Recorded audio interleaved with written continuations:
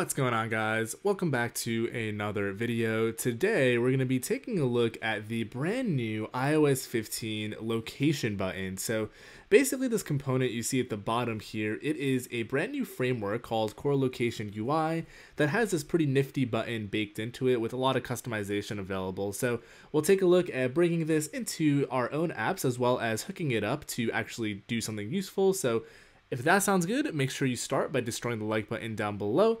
Hit subscribe if you're into iOS and want to stick around for future videos. That all said, let's get into the video. Alright, let's go ahead and get started by opening up Xcode and creating a new project. Bear in mind, this is Xcode 13 beta. We're going to go ahead and stick with the app template under iOS. And let's go ahead and give this project a name of My Location. Super creative, I know. We're going to stick with Swift as the language, and interface will be storyboard since we'll be working with UI kits. Go ahead and continue, save the project wherever you'd like. I'll toss it onto my desktop here. We'll start by closing this right panel, expanding our window, and jumping into our view controller file here. So before we actually get into the code, let me go ahead and change our simulator to a 12 Pro Max.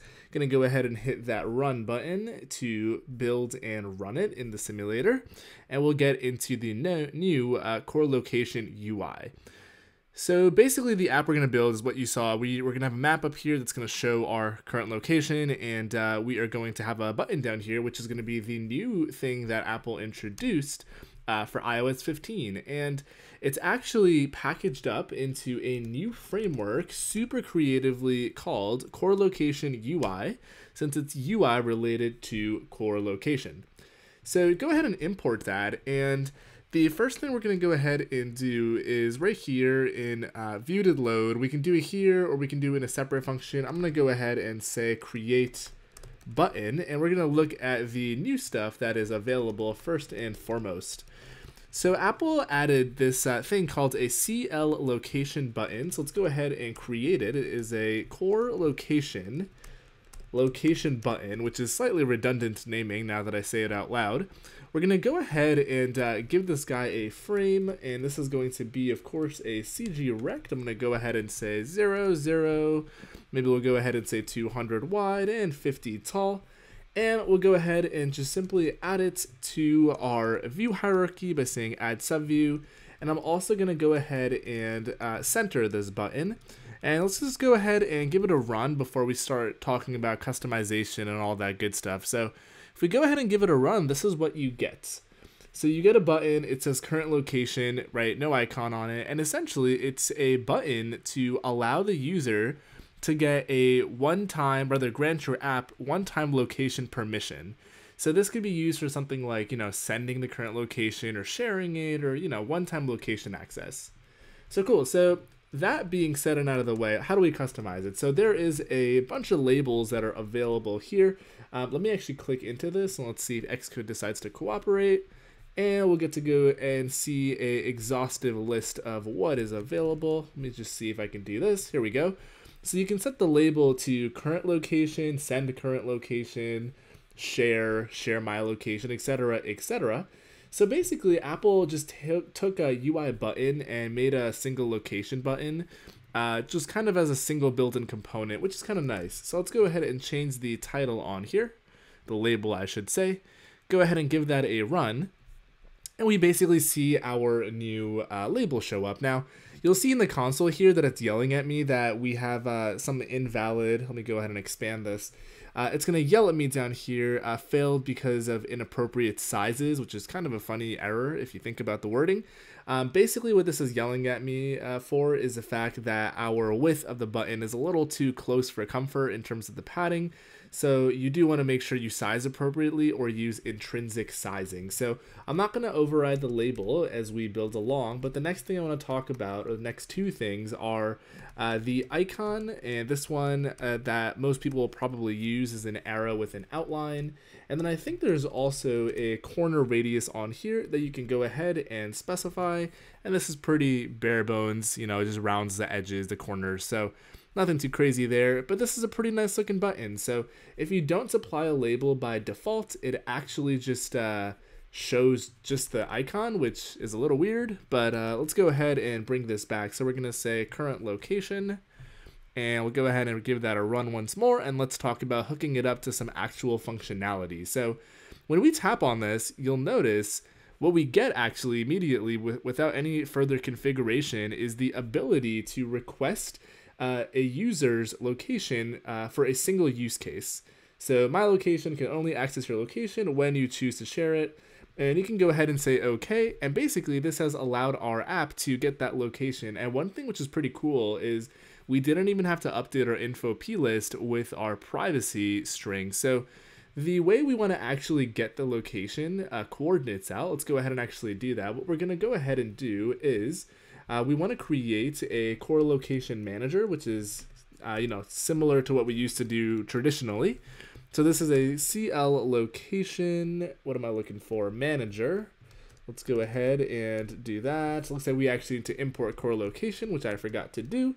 So make sure you import both core location and core location UI, since one of them is actually location related and the other is just the button, just the UI related to core location. The first thing we're going to do here is assign the delegate as well as conform to that manager's delegate to get the location out. And on this button, I'm going to go ahead and say add a target. This is going to be self, and this is going to be the tap button. And we're going to go ahead and say the event we care about is touch up inside. And what do we actually want to do once this function is called? We're going to tell our manager to start updating locations. So we're going to say manager, whoops, that's not how you spell manager, start updating, there's heading and location, we want to do location. And then there is a location manager delegate function we're going to go ahead and implement. It'll be location manager, and it's, I think, updated locations or something like that. So let's take a look at our autocomplete here. Which one am I looking for? I think we're looking for this one. And then what we can go ahead and do is we can simply get the first location out from here. So we're going to say this is going to be locations.first. And once we have gotten the location, we want to be good citizens and stop updating the location, since that's going to destroy your user's battery life and things like that, which is not good. Leads to unhappy user reviews in the App Store. But let's go ahead and simply print out that location to see what we get. So pro tip, in the simulator, you're going to need to simulate the location. So in the toolbar, go to features, location, and you can check one of these here. There's none. You can supply custom coordinates, but I just picked Cupertino, Apple. Go ahead and tap on this, and let's see what we get. So there is our location. So we've actually gotten our location. So the first time you would have seen the privacy permission, but since we already granted it that single time, every time the user taps it, we basically get their location out, a single location. Now, how do we actually translate this to something in the UI? Well, we're going to plot it on a map view.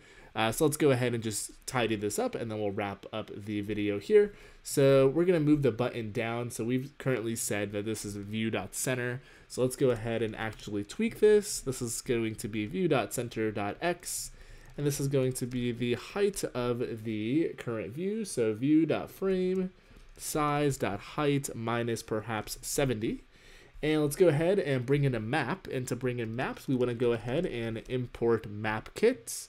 We're going to want to create a map view, which is going to be a MK map view, just like that. We're also going to want to add this map view and assign this guy a frame. And I'm not going to worry about the aesthetics here too much, but let's try to make an effort to somewhat look good. We'll say 50, width will be the entire width, subtracting 40, and the height will maybe go ahead and say take the entire height and subtract, I don't know, let's go ahead and subtract maybe 100, and let's see what that looks like. So basically, when we go ahead and get the user's location, we want to go ahead and draw a pin on the actual map. So map is looking pretty good. It's in the new style for iOS. It's actually underneath the button, so let me decrement the height here a little bit more. Maybe we'll say minus 220. And now that we've got the location here, what I can go ahead and do is set the location on the map. So I'm going to say map view, set a region. This region is a MK coordinate region. And we're going to go ahead and create this with a center and a, a center and a span. So a center is simply going to be location.coordinates. Whoops, that's not what we want. We want location, singular, dot coordinates. And the span is a mk map span, coordinate span rather. And this is going to have a delta, so I'm just going to say 1, rather 0.1 and 0.1. And this whole thing is going to happen with an animation because we like to make things look nice. So we'll go ahead and give this a run. And we should expect to see the map zoom into Cupertino as soon as I click on this. So we're going to click on that, and I don't know if the animation actually showed there because it was a little quick, so let's try that one more time. Seems like my beta simulator is a little laggy too, which kind of sucks, but let's go ahead and click on this. Let's see what all these logs are. Compiler error, invalid library. Sounds like a beta bug. We're going to ignore those. We're going to click on this and we should see it zoom in, which it in fact did. So yeah, that's the new core location UI framework that has the CL location button. Of course, this is available in UIKit as well as SwiftUI if that is something that you work with more so. That's all I've got for you guys today. Lots of more WWDC videos to come. If you haven't destroyed the like button already, make sure to do so. Helps out a lot. Subscribe to the channel. I really appreciate it. It helps us grow continuously together and helps me make more videos that you guys all want to see. Thanks again for watching. I'll catch you on the next one.